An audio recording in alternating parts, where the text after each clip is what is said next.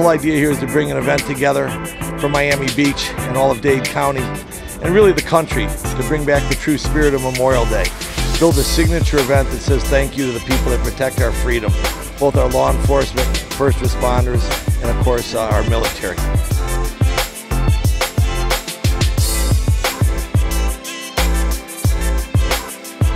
The whole idea here is to say thanks to the men and women that protect us every day. There is no better time than Memorial Day weekend to pay tribute to the people, the men and women of the military, our first responders, and those that have gone before us that paid the ultimate sacrifice on behalf of our freedom.